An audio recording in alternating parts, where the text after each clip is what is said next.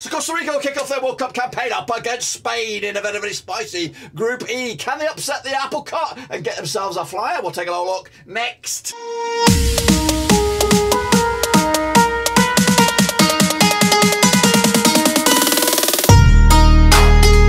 That's right, folks. Back once again with another, of course, World Cup Rivals video. We are taking a look at the Costa Rican POV. That's right, against Spain in Group E. We'll get to that shortly. If you're new, where you been? Subscribe, thumbs up, hit the little bell. Your non-stop shop for Rovers content, Costa Rican football content, World Cup content, right here. Of course, don't go anywhere else. We've got it all here. Every POV covered. Of course, you can get it right here. No, it's free. It's pretty much all it costs is a like. Smash the old like, of course. Also, a big shout out to the VIPs. They are the patrons. You know who you are. But anyway, for my small corner of the YouTube universe, tell them your name, where else you're calling from, and what's cool. Or maybe you tell us a little bit about your Costa Rican heritage.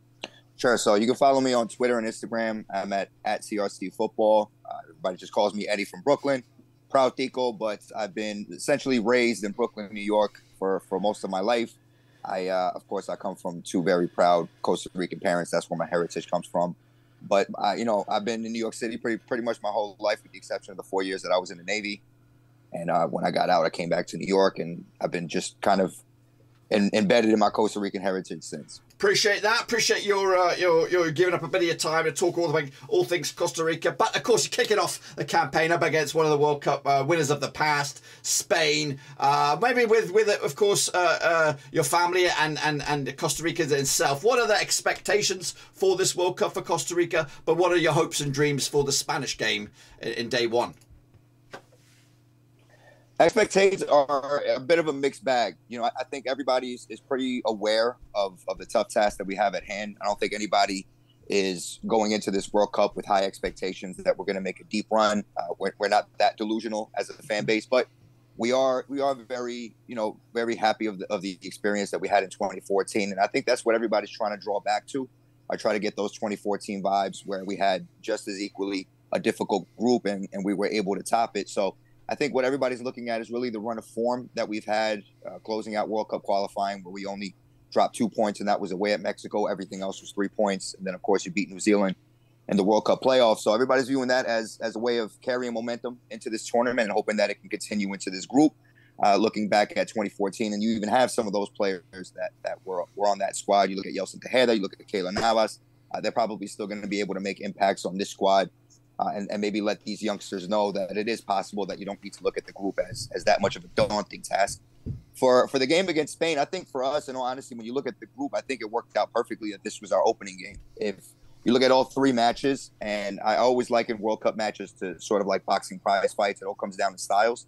And I think Spain's style is what suits us the best. And I think it's the one where we're most capable of taking advantage, and they probably have less possibility of really exploiting our weaknesses. I say that because Spain does have difficulty breaking down a low block, and I expect us to deploy a low block potentially in a 5-4-1 or a 4-4-2. That'll depend on how Luis Fernando Suarez wants to deploy Joel Campbell. But I would imagine it's going to be a low block, and then try and counter and beat Spain in transition.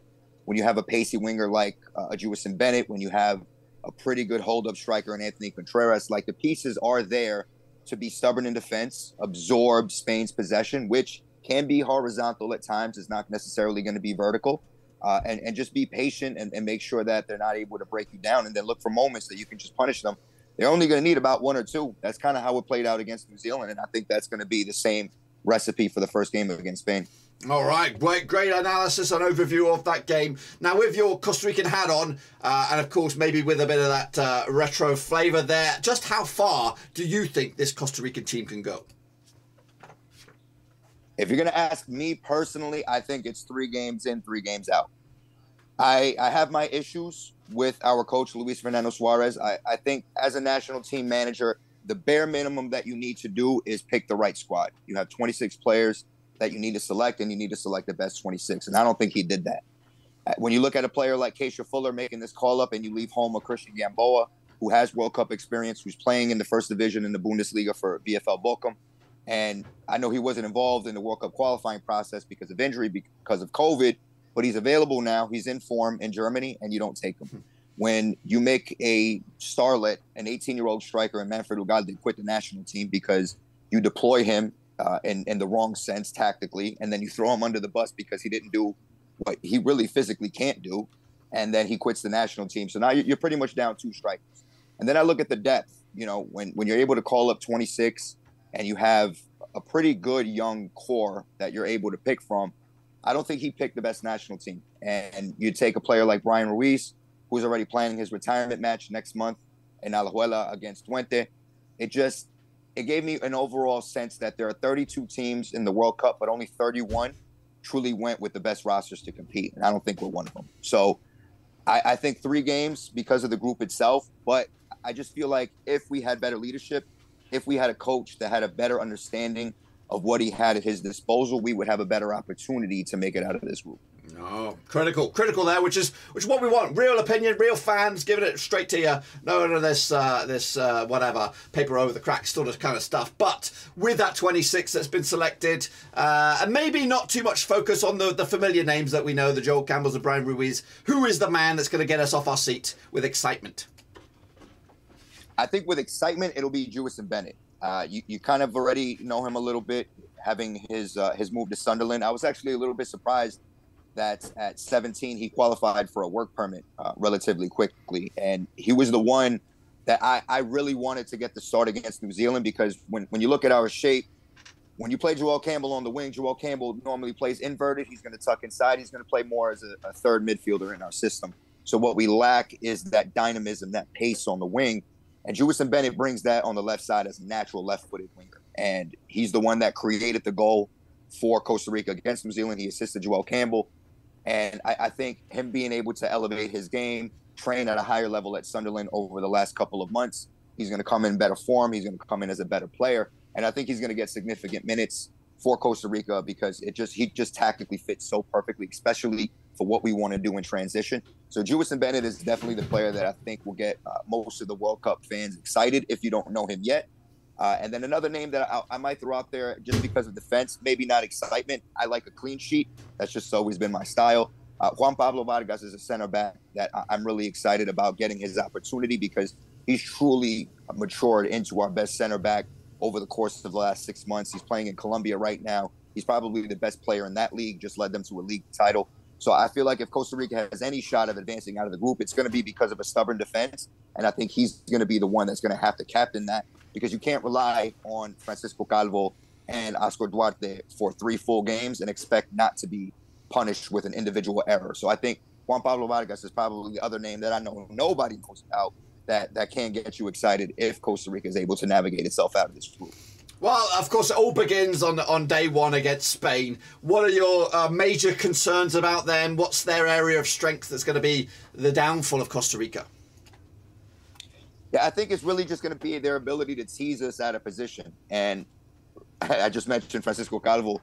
I feel like Calvo, out of all of our center backs, is probably the least disciplined, and he can be pulled out of position with interchanging movements. He can be moved out of position with teasing play across the back line, and then that he can be beat over the top with a really good ball. So I feel like if Spain is going to be able to break us down, it's going to be because they're very patient and they're picking their moments for when they're going to try and beat us over the top by pulling Calvo out of position, or even Duarte out of position.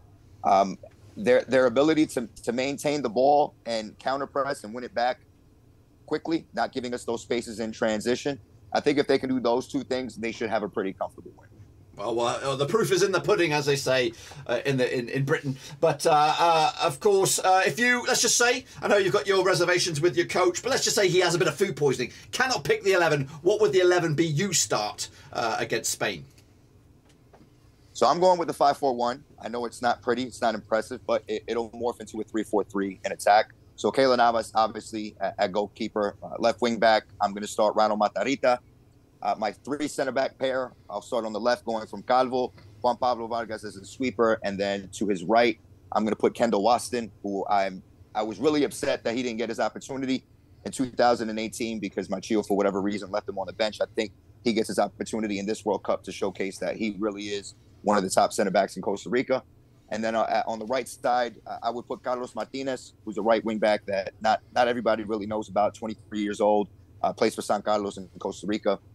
I want to play a double pivot in midfield, but I wanted to be a little bit more of established roles. So Yeltsin Tejeda is going to be my defensive midfielder, my 6, to kind of help that back line. And I want to play Brandon Aguilera next to him in midfield. Brandon Aguilera is a 19-year-old, very attacking, creative midfield type. He just got his signing in the offseason to Nottingham Forest, got loaned back to Wanaka Azteca, so I'm hoping he gets to join them after this World Cup. But it's going to give me that balance of, defensive balance and then some attacking flair.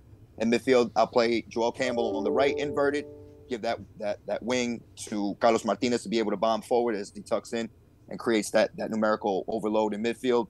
Of course, Jewison Bennett on the left, and Anthony Contreras is going to be my 9 for the entire World Cup.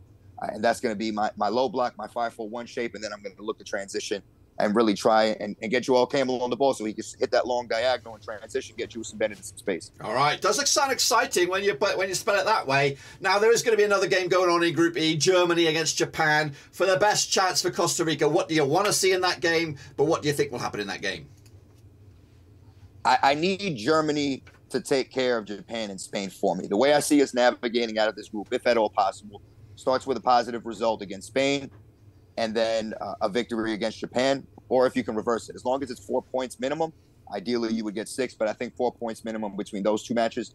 And then Germany takes care of both of them, and they come into our match with 6 points. They'll rotate, understanding that they have the group pretty much solidified, and then we have a week in Germany to play against. That to me is how I realistically see us getting out of this group, but I'm not too optimistic about it.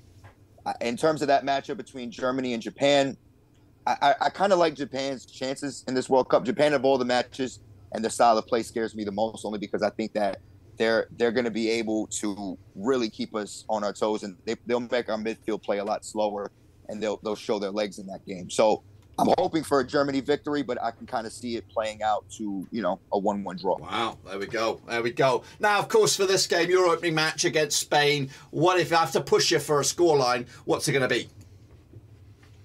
My head is telling me Spain 1-0. But your heart's telling you what? My heart is praying for Costa Rica 1-0. But I'm going to stick. I do a lot of analysis. I used to work for Opta Sports, so everything I do comes from a very, black and white analytical world. I try not to let my emotions get the best of me. I'll give you the real. My heart is always going to be for Costa Rica. I love this country with all my heart. I got Costa Rican tattoos all over me. But I can't deviate from my head. I'm going to say Spain 1-0. Appreciate that. Of course, thanks again for stopping by. Of course, we'll look at that in-depth analysis. Costa Rica, that's how they do it. That's how they're going to win it, if they can win it against Spain. Of course, we'll be back, hopefully, check in with Costa Rica as they go, and hopefully they have a long-winded World Cup. Of course, just like all the 32 teams. I'm wishing you all the best. But really, I'm wishing Germany the best. But, of course, Costa Rica are there, and they're in it, and they're contenders to cause some problems here. So subscribe, thumbs up, give some love for Costa Rica. Subscribe, of course. Check out the links down below. Twitter, Twitch, Facebook, all that kind of stuff right here. Up Blubber Overseas. We'll be back with more sometime soon. Of course we are.